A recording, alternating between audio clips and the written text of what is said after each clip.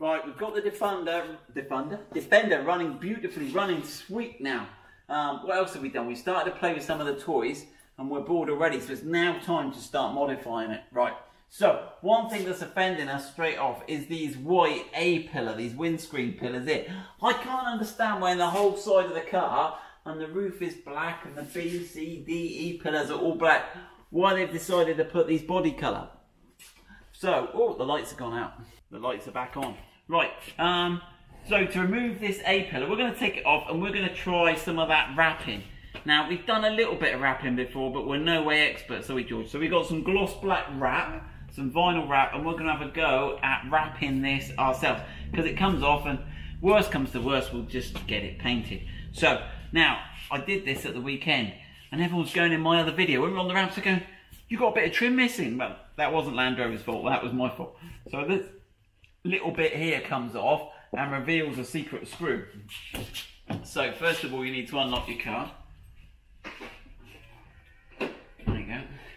Right, and this little bit here, now I can't remember the best way, but I think I pulled it from the back here. There you go. Now, this one's been off, obviously, before. Okay, so let's have a look. It's got some little clips. Maybe best if you look down there. You see, so obviously clips in here. That looks like more like a guide than a clip. And then on this side, I think you've got these little ridges here. Can you see those, George?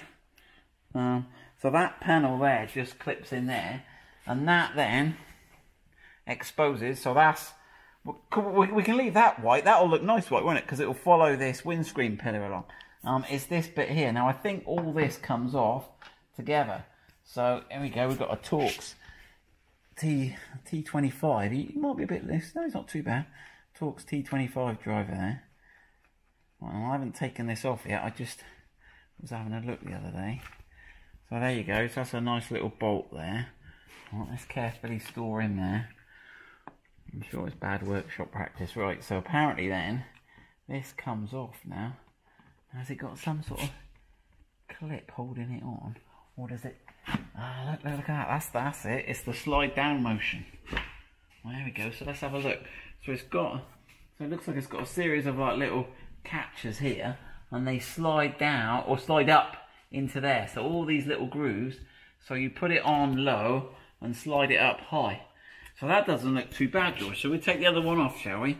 And then we'll give these a clean with some alcohol wipe, and we'll have a go and do some wrapping, shall we? Yep. Yep.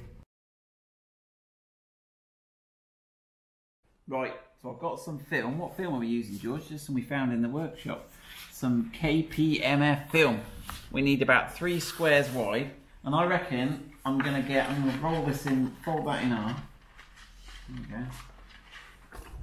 It's highly technical. Apparently there's some kiddie on YouTube that does really well out of wrapping. And I don't mean musically. Right. Right. Now, George and I were just having a debate. Obviously, when we put the bonnet graphic on the other day, it's thundering out there. Ooh. We used some Johnson's baby shampoo, but I think this is a dry application film. It's got some air release technology, so I think we're basically going to stick it on there. First, I'm going to degrease it with one of these alcohol wipes. I've got no idea this is going to go, John. Do you reckon my warranty's void now? Modifying the vehicle? No. No. In fact, I'm going to do that. You're improving the vehicle, not modifying. Oh, controversial, George. Look at you. Right. Oh. Right, how do we get this off here? Oh, there he goes.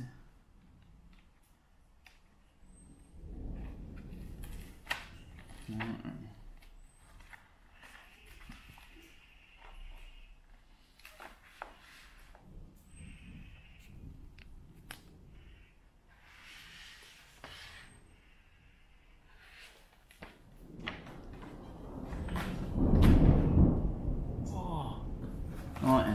So I've got a felt squeegee.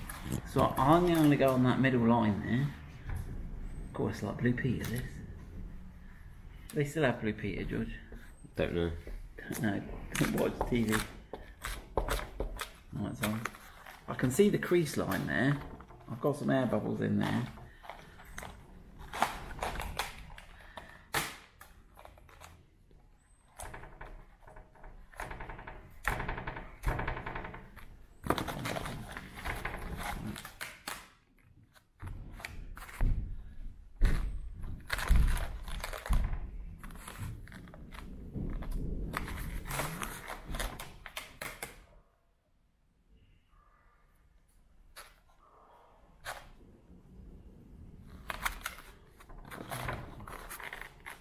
It's not looking too bad, is it?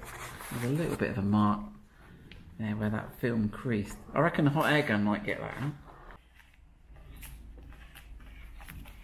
That's good. That's looking good. It's not looking too bad. I think they might need a heat gun on those bits that got those little creases in. You see that little crease there? It's hard to get on camera, but I think I've got it, yeah. I don't want to scratch the film. Right then. And then we've got to fold it round this edge here, haven't we? Or have I cut it a bit short? Looks like you've done it a little bit too short. How much of that edge can we see? Oh, a bit of Sharpie pen, he'll be fine. Yeah! No, but where does that... That goes on the bottom. Oh, the door will be closed there. For a first go, that's alright, isn't it? For a first go... Yeah. Let's get the heat gun on that. Let's get the heat gun on that and see. Right. Let's see what we can do with the heat gun.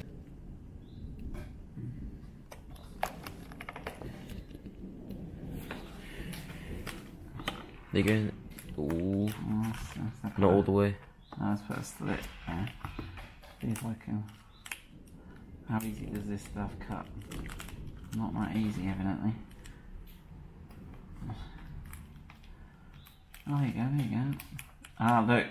You've got to get a better angle there. So you've got to watch that. It goes... Oh, there is actually a crease there if I'd have followed it.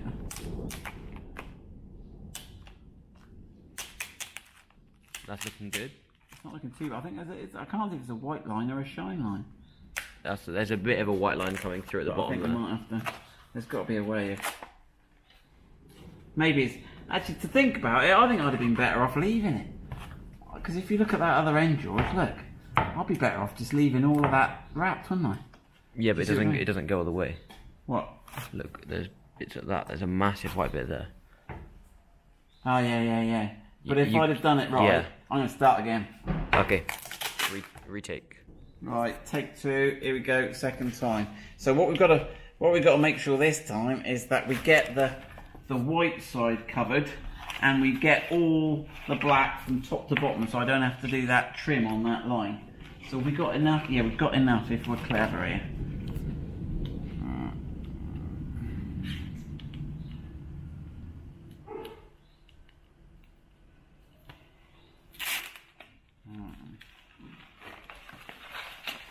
So I need to go to the end of that bit.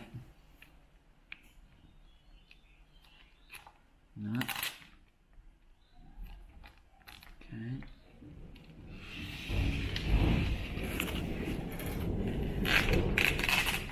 We've got one storm brewing out there.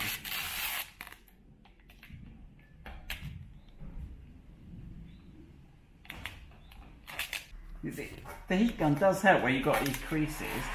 It looks like the film does sort of shrink when it gets hot, and half the creases sort of come out, and then with a bit of pushing, they pretty much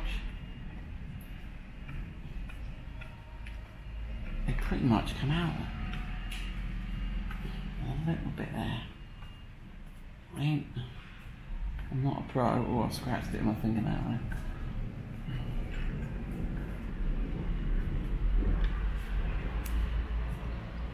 That is getting...